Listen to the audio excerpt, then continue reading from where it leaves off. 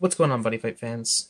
My name is Lucy. I'm the newest member of TeamBurningInfinitey. You may have seen my other deck profile, but I'm coming at you with my Dungeon World Adventures. The deck's not super competitive, but it's a lot of fun. Super awesome deck, a lot of fun to play, and definitely should try it out if you get a chance. So as you can see, I got my awesome Konosuba Dungeon World flag. And I have my buddy, Drunkard Mentor El Quixote. And if you guys don't know what he does, basically when he link attacks with a Dragon Knight or an Adventure, I get a gauge and a draw. And it only activates once per turn. But it's still a great card. Next up, for size zeros, we play one Archaic Weapon Pilot Dash.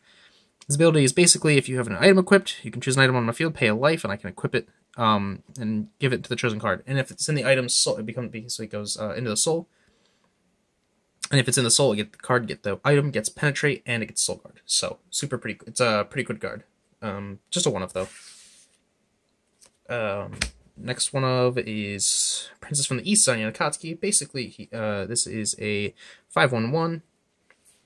What he does is basically when I attack, I can grab a ninja or a set card from my drop zone. And that's pretty nice. So I can grab like an Aibo in the drop zone, or I can grab even a Nano Guardians, which I've done before. But yeah, pretty cool. Great card. Next up, one Gossip Burglar Paruko. She is a 4/1/2. And basically what she does is when this card link attacks, to choose a card from opponent's hand at random, and they have to reveal that chosen card. If the card's a monster, I deal 2 damage. If it's a spell, I gain 2 life. Other than that, pretty simple. It's just kind of gimmicky, but I kind of like her at 1. It's kind of fun. Next up, we got one Chivalrous Thief of Justice Makuro. What he does is when he attacks and destroys a monster, they deal 1 damage. I deal 1 damage to my opponent. So pretty cool. And at the end of the turn, he gets the turn added back to my hand. So not a bad one of. Oh, he's also a 5/1, which is good because a lot of the monsters in this have really low attack stats, which suck. So that's like a big thing, so Waldex, fuck it. Next, I play 2 Protector of Fate Tasuku. I don't really like this card, but there's not really anything much better. Basically, his call cost is pay 1 gauge, pay a life, and I can counteract. I can countercall him if I'm at 6 life or less for paying his call cost, and when he enters the field, I destroy size 2 or less. Other than that, he's alright. He's not the greatest, but he's not the worst.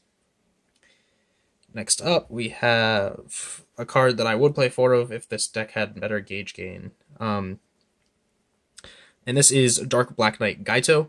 Basically, his call cost pay a gauge. He is a 6/1/1. When this card link attacks an adventure, destroy a monster in your opponent's field. If you do, put that number of cards from your opponent's deck into the drop zone equal to the destroyed card's size. And you gain a life equal to the damage, and your opponent takes damage equal to the size. So basically, if I kill a size 2, they mill 2, I gain 2 life, they lose 2 life. So pretty fucking good. I actually love this card. I love Gaito. Because he deals with pesky Soul Guard cards. Because you destroy them with a link attack, they Soul Guard, and then you pop them with his effect. So if it's like a 1-card Soul Guard, it's dead. Next up, the main searcher of the deck, Mysterious Fortune Teller Sophia. I tried playing without her. It's impossible. This deck is just not consistent enough without her. And if you don't know what she does, basically call cost pay a gauge. She is a 4/2/1. And when she battles with another card, when it battles another monster, effects are negated. So if I link with her or I just attack with her, no Soul Guard. So that's super nice. And when she enters the field, I can discard a card, and then I can add any set card from my deck and add it to my hand.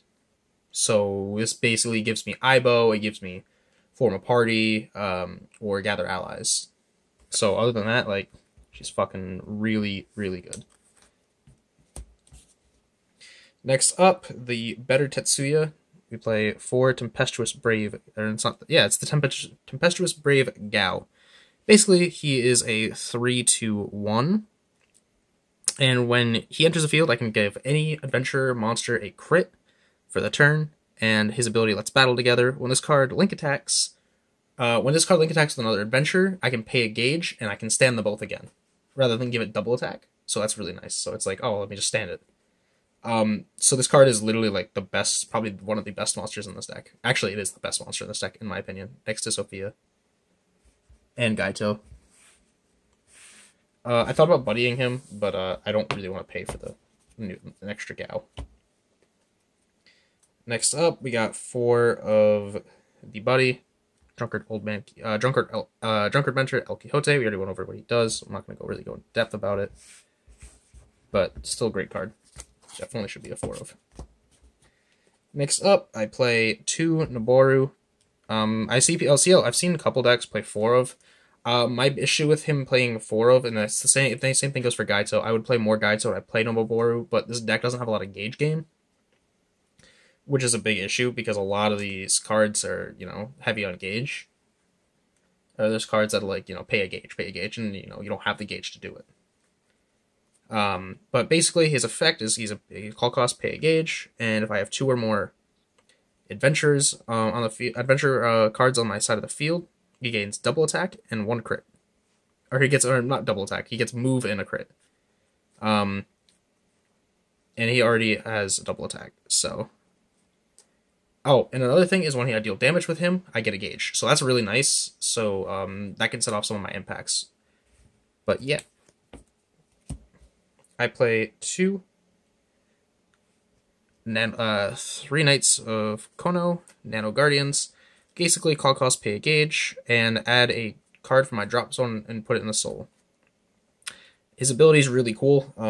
Counteract, if an opponent's attacking alone, I can discard a card and null the attack. So you have to link attack when he's on the field, or I can just discard a card and null your attack. So pretty awesome.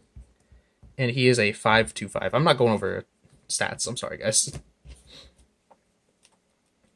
Next up, we've got 4 Immortal Sword Sage Shosetsu. And what he does is call cost, pay a gauge, top card of the deck into the draw, or top tech into the soul. All items can't be destroyed. Items on my side of the field can't be destroyed by card effects, and when an item in the field attacks, put a soul for a monster from your opponent's field into the drop zone. Oh, that's a nice Athora. Let me attack with my item, and you lose a soul, which is really nice, because this deck really struggles against stuff like that. Next up, we've got 3 bonus quests. People are probably like wondering why I don't play 4 of, and here's the reason. This deck only plays 8 size 2s, so there's really no need for a 4th bonus quest. It would just be cloggy at that point. So, nothing more, really. There's no point to go more.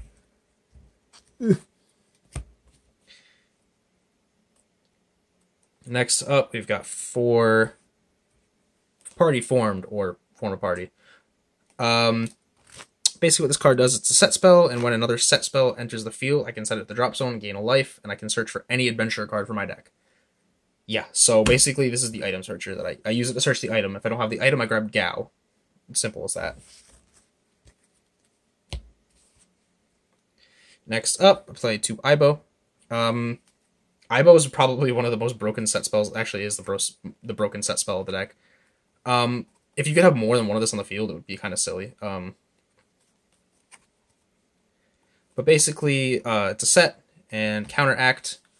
If during the battle phase, or I can basically, during my attack phase, if an adventurer already attacked, or I can just do it even if it didn't attack, I can add that adventure back to my hand and play another adventure monster for the call cost. So really fucking good for getting off big plays, going for damage and shit like that.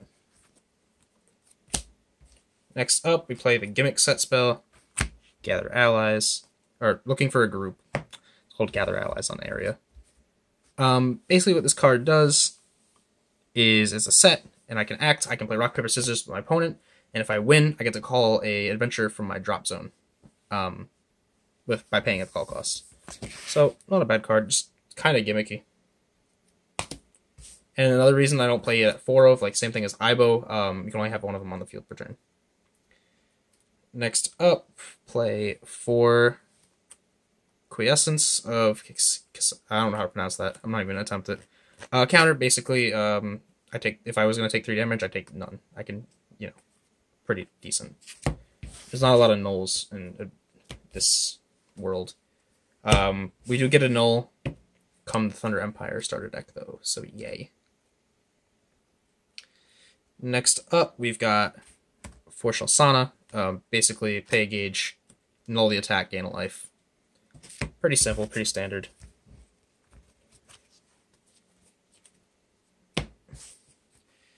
Next up, we've got 2 Hidden Crossbow. Counter, destroy a monster with 5,000 in power or less.